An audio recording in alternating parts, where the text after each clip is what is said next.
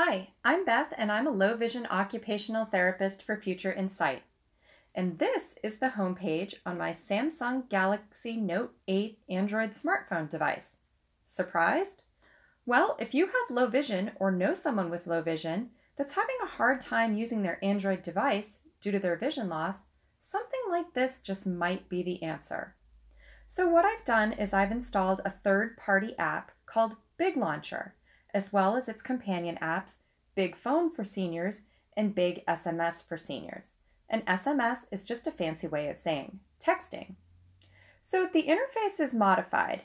At the top, you have a large print, date, and time, as well as an indicator of your battery's charge and signal strength. So you can see it's Wednesday, July 15th at 10:44.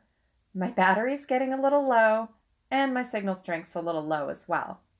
And while this isn't earth-shattering, normally this information is pretty small up at the top of your screen, so it is nice to get it in some larger print.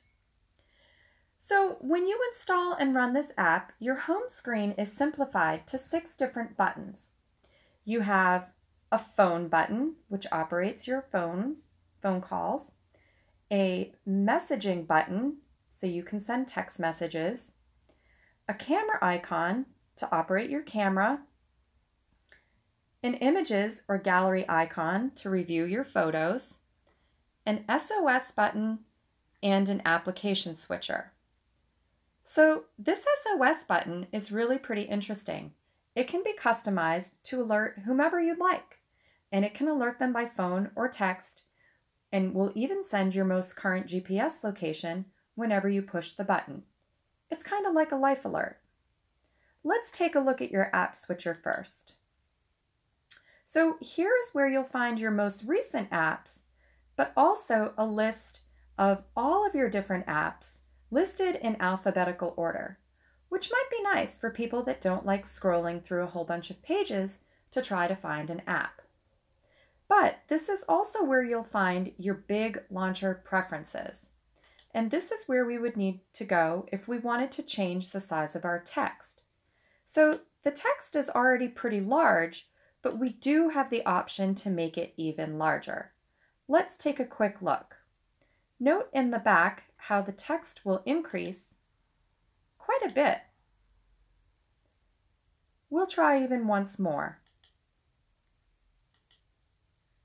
And selecting the biggest size, it gets pretty large. I'm going to go ahead and bring it back to the default size for now.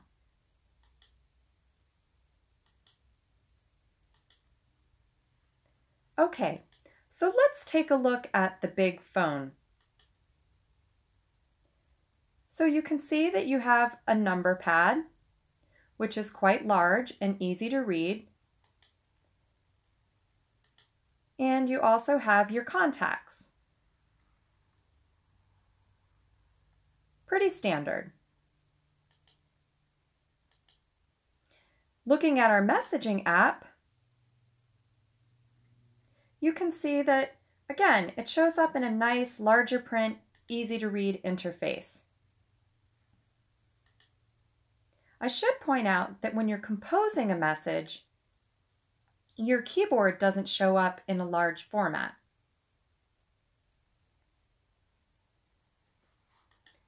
Let's go ahead and say hello.